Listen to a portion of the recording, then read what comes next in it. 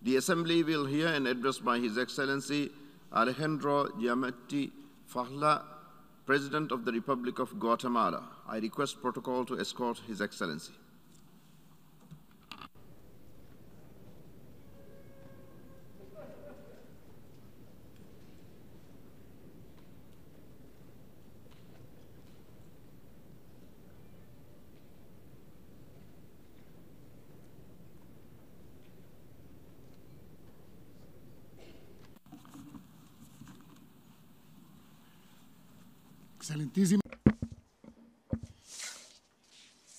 Your Excellency, Mr. Abdullah Shahid, President of the 76th session of the General Assembly.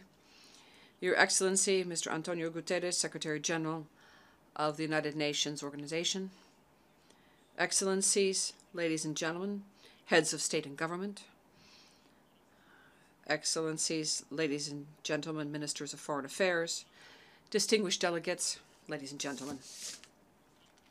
Good afternoon. It is an honor to address this Assembly for the first time on the occasion of the general debate of the 76th session of the United Nations General Assembly. I wish to express appreciation of the efforts of the 75th session President, Mr. Volkan Bozkır, for having presided over this body in an exemplary manner during adverse circumstances of the COVID-19 pandemic. I'd also like to take this opportunity to congratulate the President of the current session, Mr. Abdullah Shahid, and reiterate our commitment to you and the Secretary General and the member states of this Assembly in our efforts for the agenda for this session. The year 2020 presented us with unimaginable challenges for the entire world. Today, almost 2 years after the beginning of this pandemic, the global effort has resulted in the development and distribution of effective and safe vaccines. And yet, immunization of a critical mass of the world population is up against a number of different challenges, including new dangerous variants of the virus, unequal access to the vaccines, world competition for a limited supply of doses, and those that have had access are the most powerful economies, forgetting that hoarding of vaccines could end up becoming a risk for themselves if we, the smallest and most poor nations, do not achieve the same level of immunization. Added to that, we see climate change buffeting the world, exacerbating meteorological phenomenon, disastrous effects of which have led to the loss of human lives, as well as damage to agriculture and infrastructure on a large scale. Given that, the international community needs to transform itself and demonstrate that multilateralism as well as international cooperation are effective in order to move forward.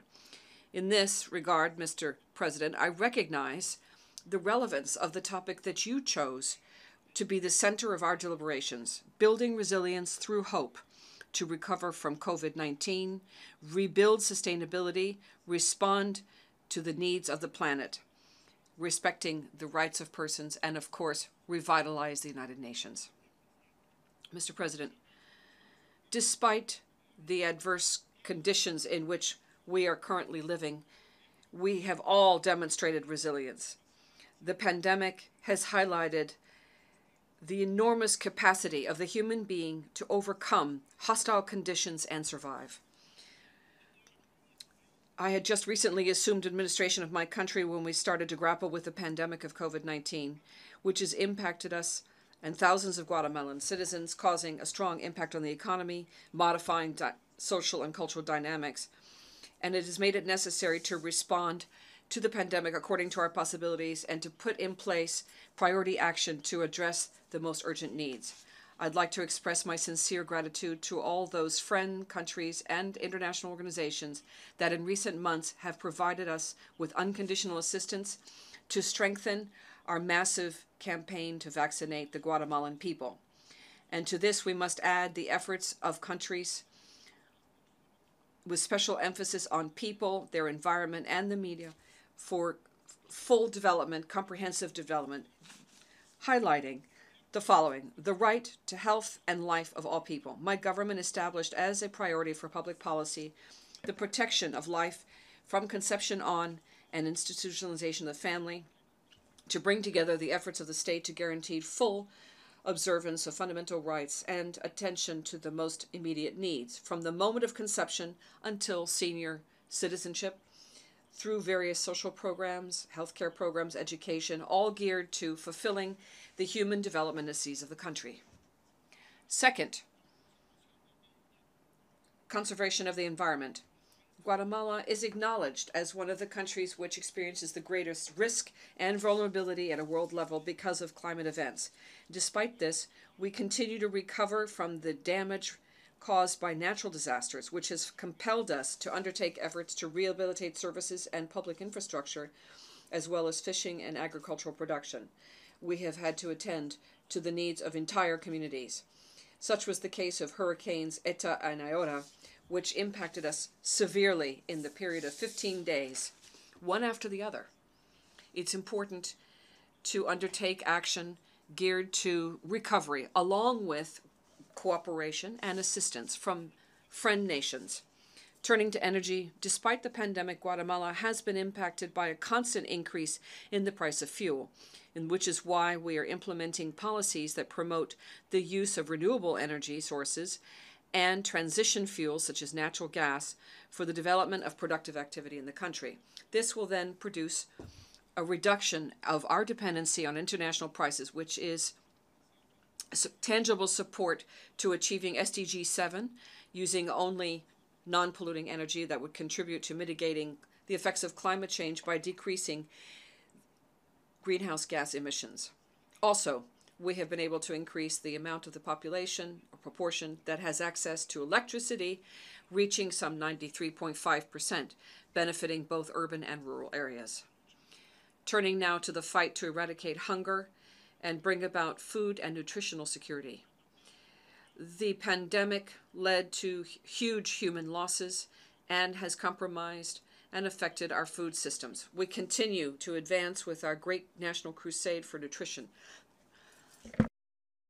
and we've implemented programs to support Guatemalan families, such as fortified complementary food, which has distributed some 2,491 metric tons throughout the territory, especially to children between the ages of 6 months and 5 years of age. Some 32,000 family vegetable gardens and school gardens have been established to allow families to grow their own food and trade the excess.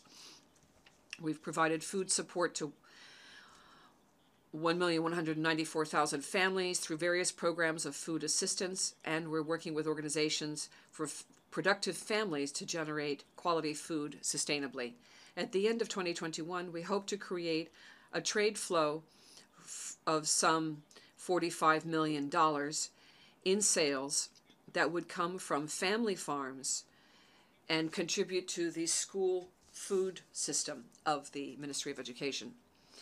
Turning now to protecting the migrant population. Guatemala is no stranger to the migratory crisis, and we would like to express and have expressed our concern with inappropriate messages and contradictory messages which are leveraged by trafficking and human trafficking networks to drive forward irregular migration, especially those that come from the highest level of government. In this regard, the only solution to stop irregular migration would be to build a wall of prosperity that would allow the human being to improve living conditions in their own countries and stop going to destination countries. And they need to, in turn, increase investment, foreign direct investment in our countries, to improve access to our products and the access to the markets.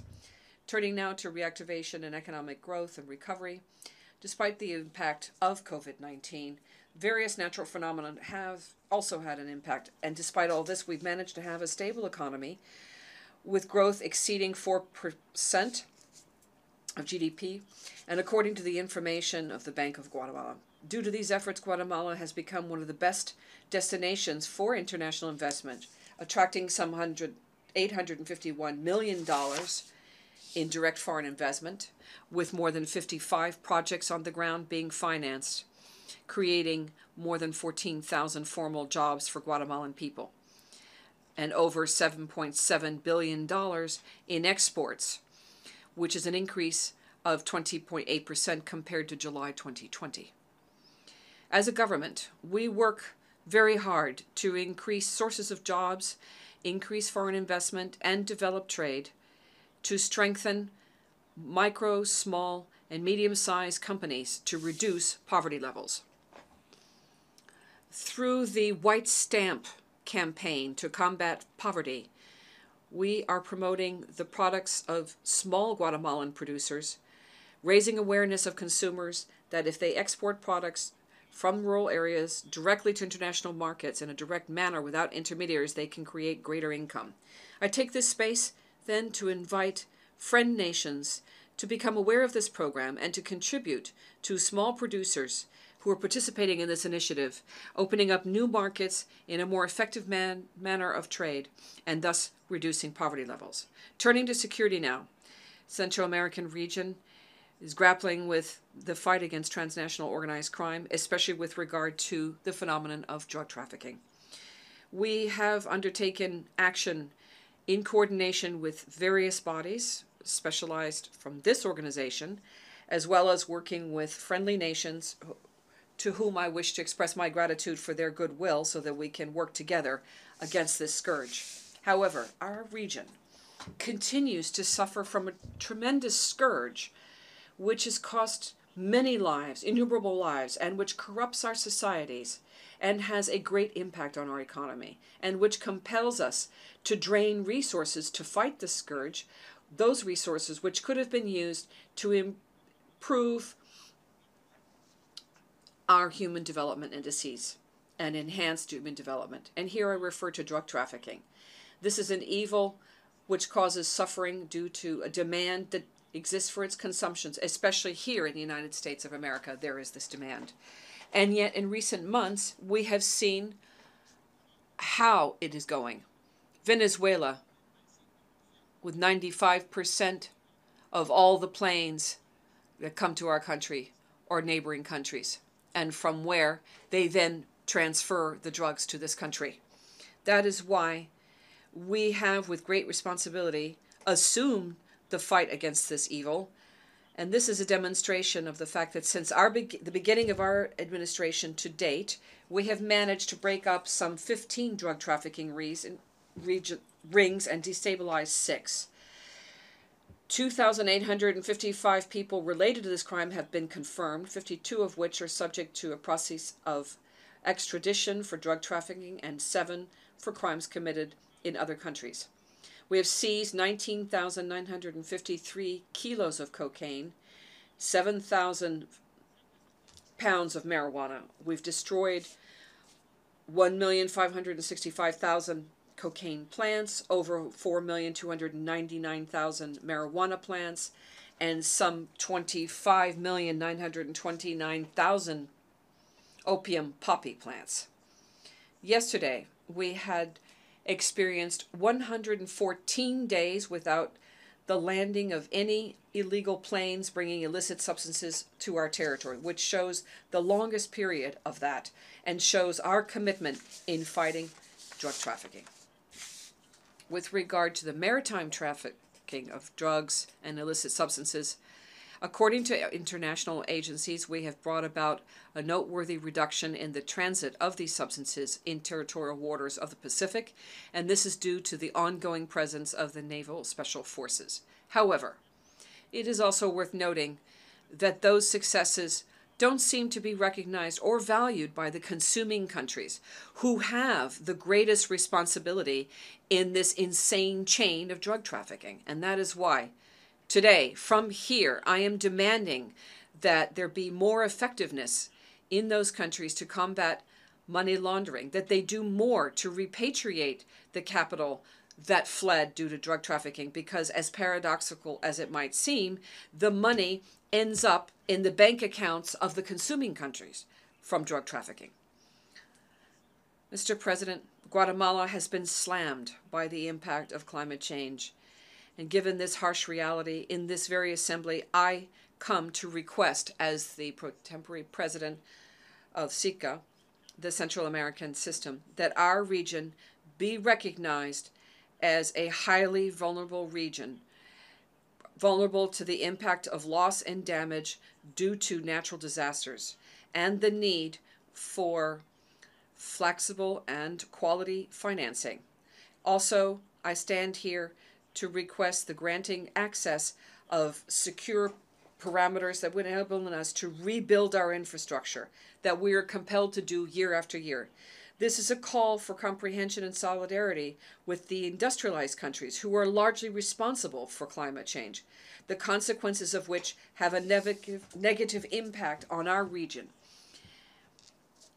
where we only contribute with 0.4% of all greenhouse gases. And yet, our region contributes to the absorption of greenhouse gases due to our forests. The disastrous effects could be mitigated if we had collaboration and contributions from those countries, which could then translate into a social compensation that would clearly reflect then in an improvement of human development. Rest assured that we will shine a bright light on this vulnerability with concrete action during the 26th Conference of the Parties of the UNFCCC on climate change.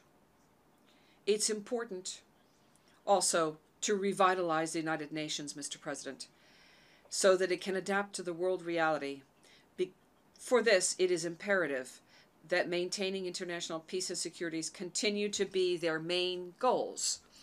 And to that end, the Security Council must honor its responsibility without ideological bias, and I invite the Security Council to be more objective and more equitable. Guatemala is honored in having a long history as a true contributing country to this organization. Today, once again, we call on the Security Council to act in a manner which is consistent with its function and role, including the responsible use of the veto, and avoid a worsening of international crises.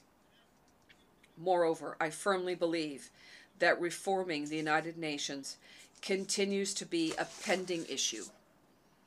And this is why we reiterate the need to continue with support through funds and programs of this organization that would be geared to the most needy of people and specifically invest in processes that are tangible for the development of these most needy people. I also believe, Mr. President, that Taiwan can provide experience, capacity, and know-how for the strengthening of multilateralism, taking into account the challenges that we currently face. We wish every success to the Secretary General, Mr. Antonio Guterres, in his second term, and we urge him to reform and modernize this organization. That should be his priority. It's a pleasure to indicate here that during this first year of Guatemala's membership in the Economic and Social Council, follow-up has been provided for the Sustainable Development Agenda, bringing about coordination of joint efforts to make the work of this body more effective under the slogan, Inclusive Development for All, considering it the very center where all efforts would converge in order to bring about conditions that would create development that we all so desire. Guatemala, as a country with a peaceful vocation, reiterates before this Assembly the need for complete, irreversible, and transparent disarmament, and we condemn any nuclear testing or any threat of the use of force with this type of weapon that might truly put at risk the continuity of life on our planet. Ladies and gentlemen, we reiterate that the International Court of Justice plays a vital role as the main judicial body of the United Nations, and we reaffirm our commitment to resolve in a permanent and definitive manner before this court the territorial and maritime and island dispute with Belize, a country with whom we would like to have a privileged relationship in order to peacefully resolve common problems. Before concluding, despite the hard hit for us of this pandemic, and still at a moment of pain, my country commemorates the bicentennial of our independence. It has been a difficult path with challenges that we have grappled with as best as possible. But we must see this event as a watershed in history and assume the challenge of grappling with decades of lost ground, which can be seen in high indices of poverty, malnutrition, an obsolete healthcare system, and an urgent need for educational reform to decrease the digital gap and ensure the excellency of public education. 200 years later, we are clear that the future requires greater integration, greater participation, growth, and the efforts of all, one and all, in a manner and in areas that define the international agenda in the most recent decade to achieve the Sustainable Development Goals so that we can be saved. We must not forget that this will only be possible only if we understand the urgent need of creating a world where equity will be tangible and where the aspiration of a human being to improve living standards is brought about as the result of solidarity of the most developed country standing in solidarity with the least favored without condition, pressure, or any attempt to violate the sovereignty of these countries in exchange for support, help, or cooperation. We must understand that we cannot overcome the challenges of those that inhabit this planet if we don't assimilate the fact that assistance, cooperation, and interaction amongst nations needs to be effective, dynamic, and sustainable, but never subject to an element that would put at risk the principle of self-determination of peoples and the respect of democracy, as is true for non-intervention in the internal affairs of other countries. Many of the small nations like ours need the understanding that achieving a developed world means allowing and sharing fairer trade, and that a cordial, fraternal, and friendly hand be extended to those who have less. May God bless you. Thank you. And may God bless Guatemala. On behalf of the General Assembly, I wish to thank the President of the Republic of Guatemala for the statement just made. Bismillahir Rahmanir Rahim. I request protocol to escort His Excellency.